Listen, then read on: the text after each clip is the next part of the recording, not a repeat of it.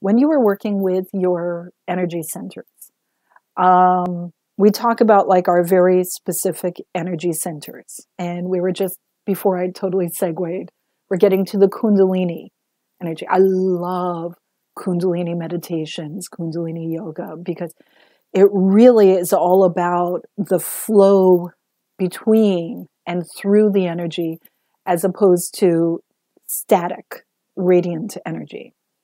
And both are good to meditate with, like, again, we want to practice our scales by trying all different kinds of meditations.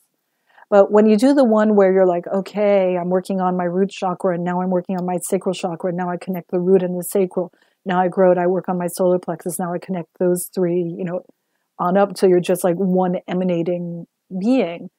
That is a wonderful, almost like the light coming from the bulbs. It's a wonderful way to just let energy flow through you without, like you're turning the switch on, but you're not projecting or directing anything. What's that called, that meditation? I've never come across that one. Oh, well, we're going to do one. So that's great. It's just a chakra alignment meditation. It's good if you want to bring something in, because you basically make yourself an open vessel. So when you go through and you like activate each chakra, and then you have them like grow together until you're basically one chakra that's just like open. Then, open up your crown, and you can go to the several chakras above, like open up more and more. And then you welcome white light, golden light, like divine light to come into you and through you and just emanate from you and flow through you into earth. It's a wonderful way of being and healing, sending out. You basically, in a way, make yourself a very relaxed vortex. And then, like, if you're going to, say, Pathways or any of those big conferences where it's like in an enclosed building and there's all that, like, and like at the end, you're like, If you do this meditation first and then you go in, you have clean energy flowing in and radiating from you. You can spend all day there and feel good. And the crazy thing is like how people respond to you when you're like this. Like I can be at Pathways totally crowded, and as I walk through, everyone just parts away from me because the energy just does that.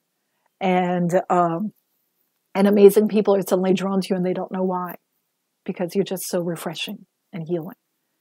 So that is one great way to work with your energy. And in a few moments, we will do that.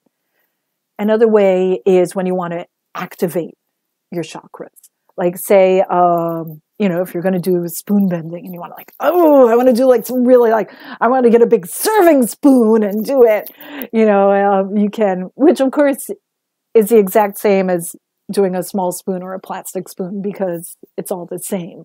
But sometimes it's fun to get, you might do the breath of fire, the Kundalini breath of fire where it's almost like when women are in labor and you go, you breathe in and out very rapidly and you breathe all the way down to the core of your belly and you just get that fire building up. But if you do the chakra meditation first, then you have a conducive area to accept this fire and it gets everything burning. You will be dripping with sweat. If you do breath of fire for 3 minutes, your energy will be so high that, you can do anything and it'll be explosive.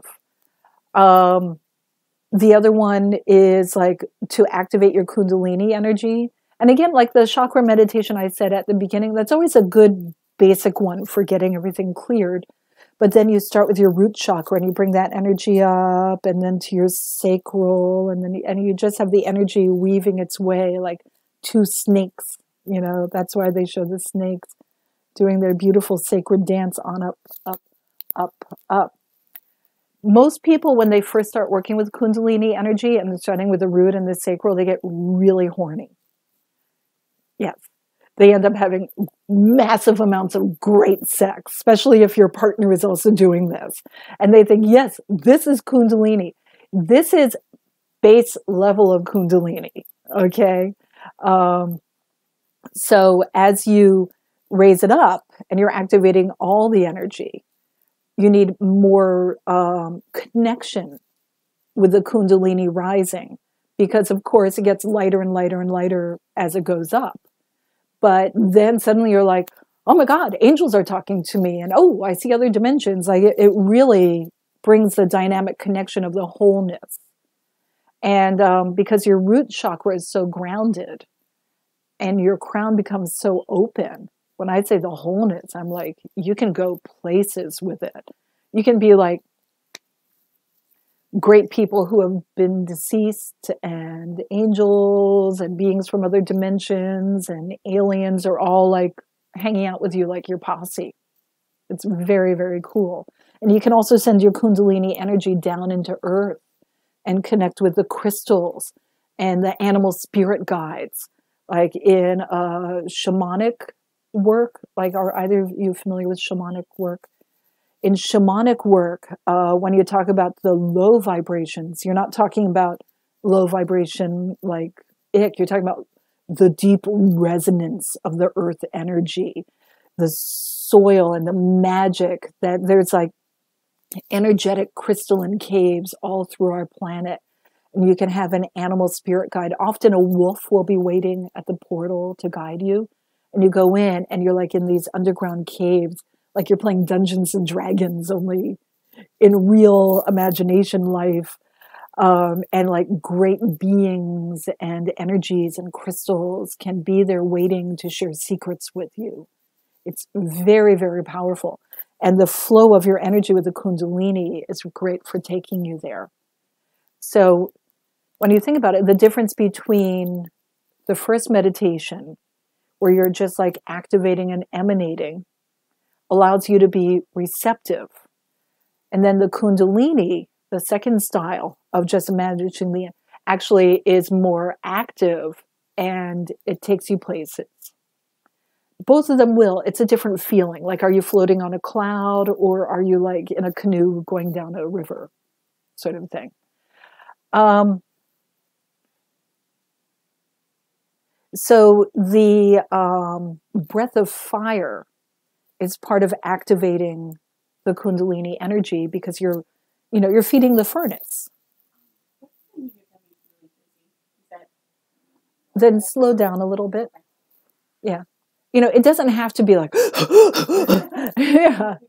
Yeah, it can be, breath of fire is about activating your belly. So whatever level at your speed for the moment. For me, I can get like literally pouring with sweat from a very gentle breath because all of my energy is focused with it. South American shamans, like Peruvian shamans, do a breath work before they do their major ceremonies where they'll sit and they will breathe in on a count of 4 and then breathe out on a count of 3 and then back in on 4. So you're bringing in more oxygen than you're releasing.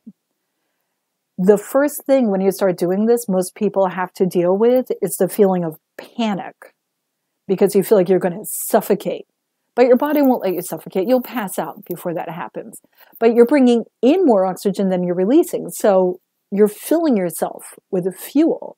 So you're not going to suffocate. You're not depriving the breath. But I'll tell you, and we are going to practice this in a moment also because it's very uncomfortable. But once you get used to it, it really gets the fire within you going like crazy. And that is wonderful for connecting with earth energy. I'll tell you, I was with a shaman, Zane Kerfman, and we were doing this. And there were like eagles circling overhead. And it was like all these animals just came. There was a small group of us. And the next thing we knew, we were just like surrounded by physical animals. It was crazy. And also vultures. I work with vultures, and Zane works with eagles, and they were like all the birds were there, and we looked around. There were all these animals everywhere, and one fellow was literally covered with insects, but none of them were bothering him. He wasn't even aware that they were on him. And I looked, and he just had like insects covering his whole body. It was crazy, and all of us were like pouring sweat after just like I think it was 10 minutes of this breath work. And all of us were like, oh my God, that was the most powerful thing ever. And Zane said, good, now we can start the ceremony. It was just to get our energy up. But with,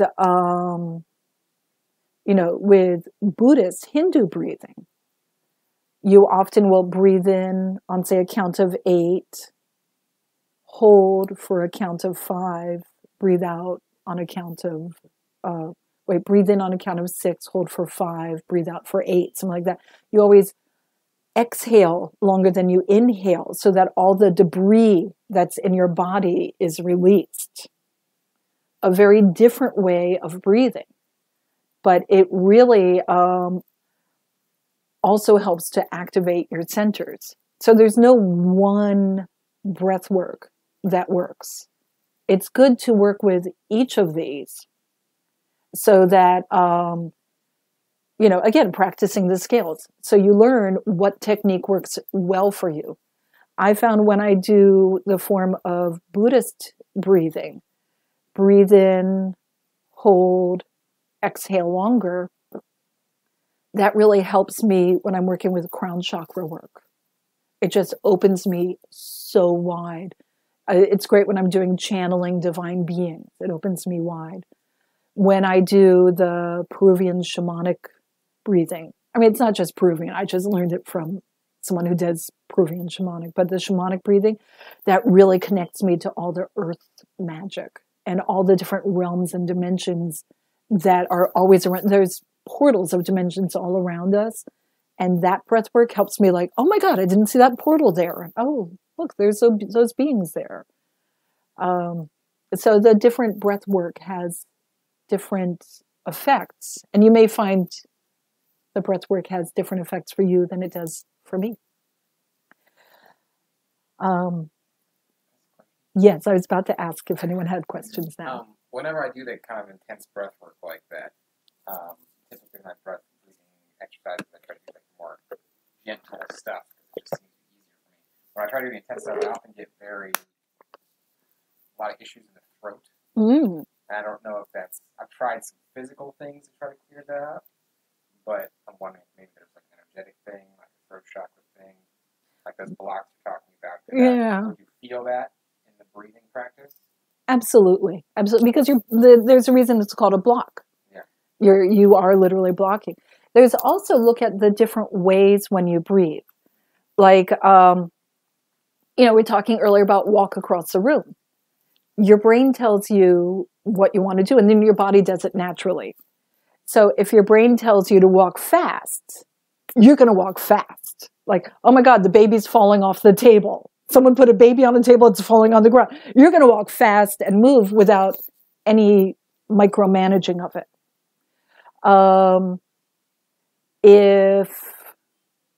If you feel like skipping, you'll have a whole different energy skipping. Like all of these movements have a different energy. If we were to put on a Brahms concerto now, and I said, flow across the room. Actually, Brahms isn't so good because aside from the lullaby, he was very bombastic. A Strauss waltz. And I'd say, move across the room. You're going to be like, da-da, da-da, a very different feeling. And you'll feel that energy in your body. So when your throat hurts, there's an energy happening in your throat that is impacting how you're bringing the oxygen into your body. So you can talk to your throat and say, what's your problem? What's your issue? Acknowledge, and respect your throat and the fact that your throat's having an issue. Your throat may say, I think I need to work hard at this so that you will value me. And then you're like, throat, I love you. Just do your thing and I'll value you. Don't worry about it. I value you no matter what. You got my love. Then your throat will go, oh, okay, I didn't know that. And then suddenly you find your breathing different. It could be when you were younger, and because you would have these insights that you would share and everyone would say, oh my God, just shut up, or that's so weird, or you're being rude, or how dare you speak this way. And you're like, but I'm just responding to the energies that I'm seeing. If you're empathic or telepathic, childhood can be really constricting. So you may have just shut your throat down, blocked it to protect you from getting in trouble with speaking about the things that are so obvious to you, but no one else understands, because children don't know polite society. They just know reality. So that's a very common reason for the throat to close down. So therefore, then the throat's as though you're on a border with guards. Halt, you will not pass until you show ID and you prove that you have permission to get out here, because I'm tired of people yelling at me for speaking the truth. So every single breath you take may be asking for permission to pass through. That can be exhausting. So you're like, throat, it's okay. We get to breathe now. And throat, I'm in a safe place. I found my tribe. They want me to speak up. So let's just start letting it all out. Your throat go, oh, we're doing that now? Cool. Thanks for giving me the word. Yes. With mindfulness, body scan meditation,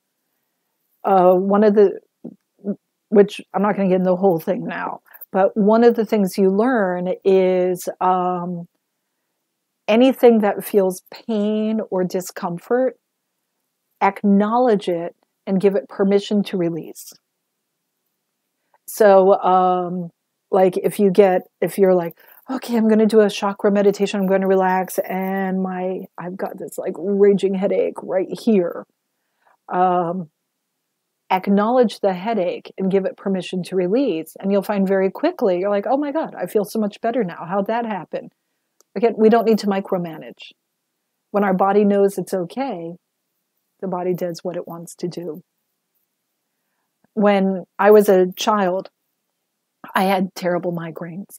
I would literally lose my eyesight, go blind, or I'd felt like people were stabbing my temples with ice picks, and migraines that were so bad I was just throwing up, and no one could come near me. I'd have to be in a darkened room for up to days, sometimes go to the hospital. As I got older and I learned to work with my energy, I realized, well, I spend so much time just floating out of my body or receiving, channeling information, that when I become just in my physical body, it gives me vertigo and I get migraines. So I started doing mindfulness meditation on this, and I can wake up with a migraine that is the worst, and within 5-10 minutes, I'm fine and ready to go on my day, because I work with the energy of it and I allow it to settle itself. So that's throat. The other thing is also when we have blocked chakras, we tighten up. Just when you have an injury, the muscles around tighten to protect it. Many years ago, I badly injured my left shoulder and it required massive surgery, and the shoulder blade was torn off the back, so there's no connective tissue there beyond scar tissue.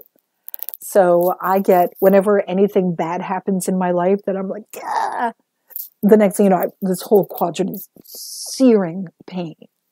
And then I have to go back to the physical therapist for weeks to undo the tension damage caused by one traumatic moment, because we tighten up and protect the tender area.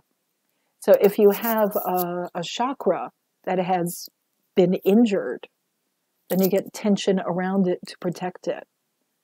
And that's one reason why highly empathic people get a lot of neck and shoulder pain, because we're always protecting ourselves. Don't speak up or everyone will be mad at you.